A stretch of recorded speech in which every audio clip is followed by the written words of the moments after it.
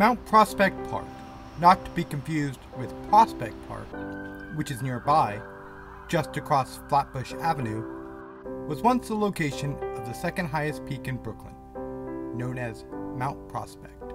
Used as a lookout point for George Washington's Continental Army, it overlooked Battle Pass, a vital route used in the Battle of Long Island, the deadliest single battle of the Revolutionary War.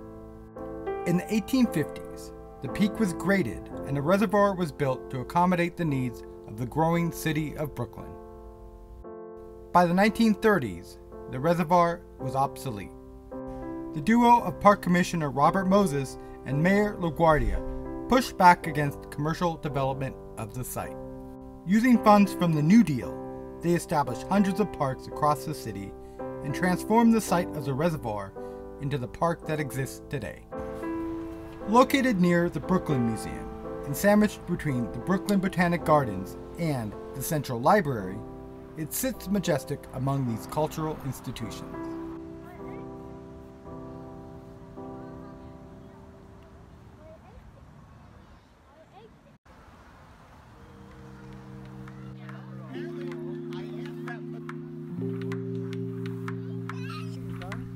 Mount Prospect Park does not offer the views it once did, but it does offer a valuable space for recreation and play.